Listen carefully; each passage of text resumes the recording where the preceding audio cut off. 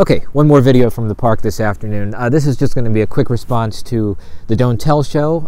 You asked on Twitter about making short videos in between the longer and more ambitious projects, kind of like, as like a teaser for the longer films, and you asked whether whether you think this is a good idea.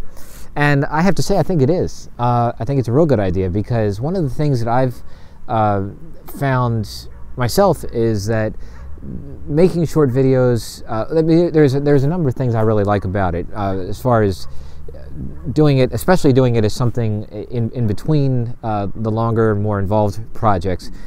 One thing is, for me personally, it's a great way to develop some ideas and kind of try some different things out that I might end up doing in a longer film, especially because I love making short comedies.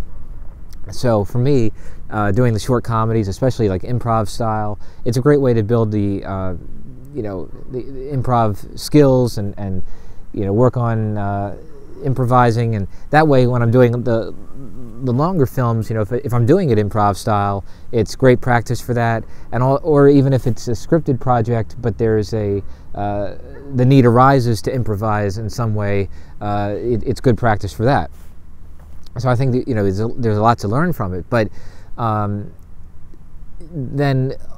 I also find it can be like a great way to unwind between the larger projects. Or like if I'm like right now I'm shooting a new feature-length project, and it's that I think if you make short films even while you're shooting a feature, it can be kind of like a nice way to unwind a little bit from the stress that can present itself with the bigger projects. I know that sounds a little weird to like relax from making a movie by making another movie, but I've done it before, and it does seem to kind of I think because you can take a more relaxed approach sometimes, maybe, and so it kind of allows you to reconnect with the really the fun parts of making the film when other aspects of it are becoming more stressful or time consuming or whatever.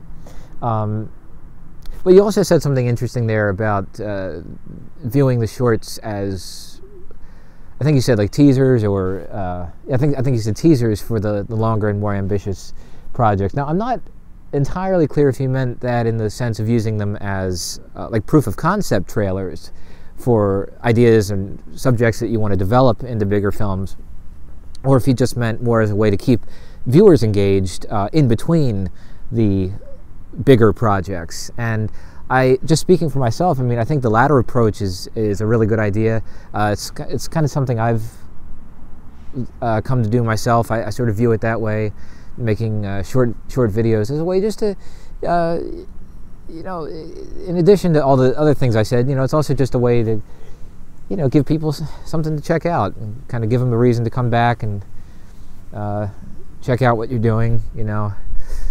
Of course, the danger there is you don't want to get burnt out either. I know that's always an issue with these things. You don't want to get burnt out, trying to create too much. I kind of ran into that with just even doing these vlogs a while back.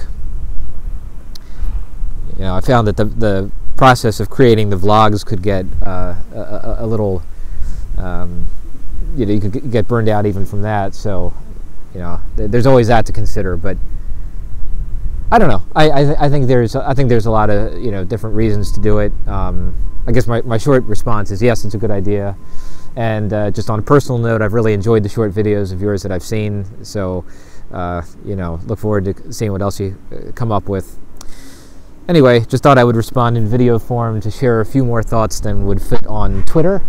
And anyway, thanks for watching. Talk to you later.